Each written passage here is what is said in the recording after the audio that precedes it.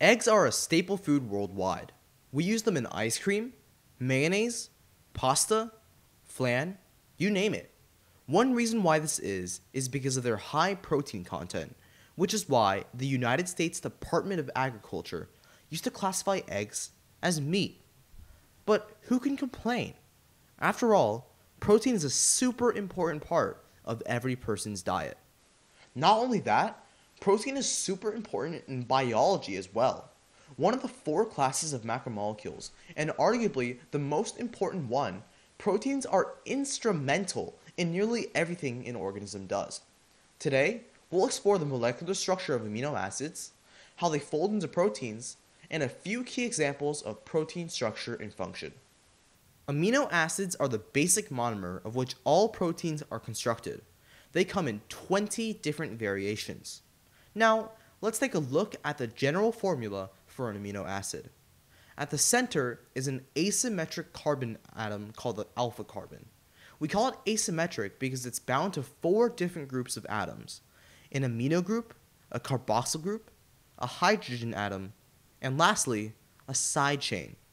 This side chain, or R group, varies among amino acids and is what differentiates the 20 amino acids from each other.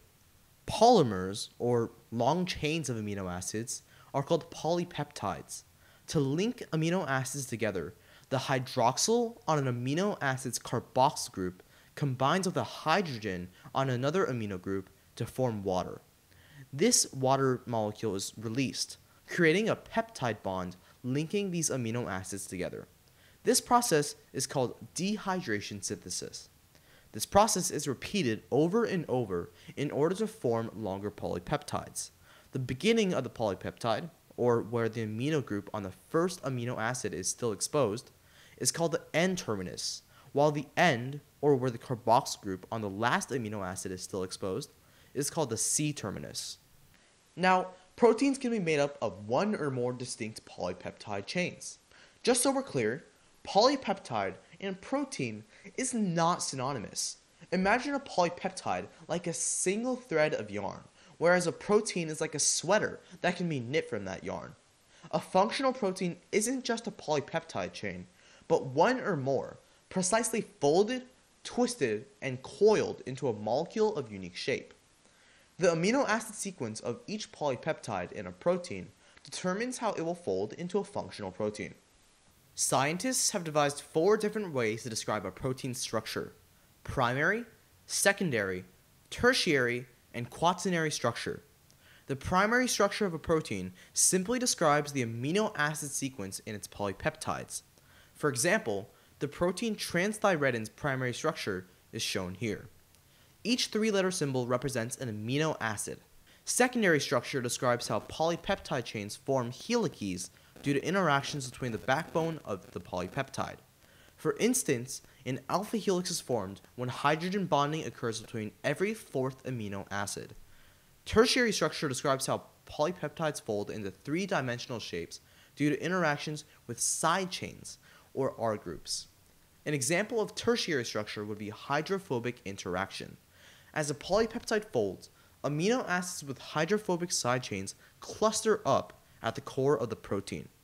Quaternary structure describes overall protein structure that results from the aggregation of multiple polypeptides.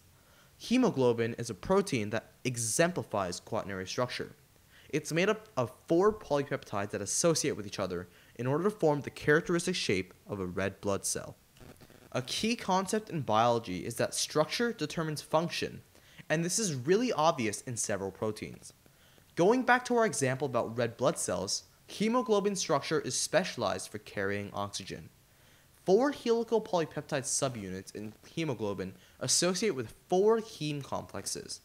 These heme complexes contain an iron atom, which binds and releases oxygen whenever this particular red blood cell is in the lungs or in the tissues.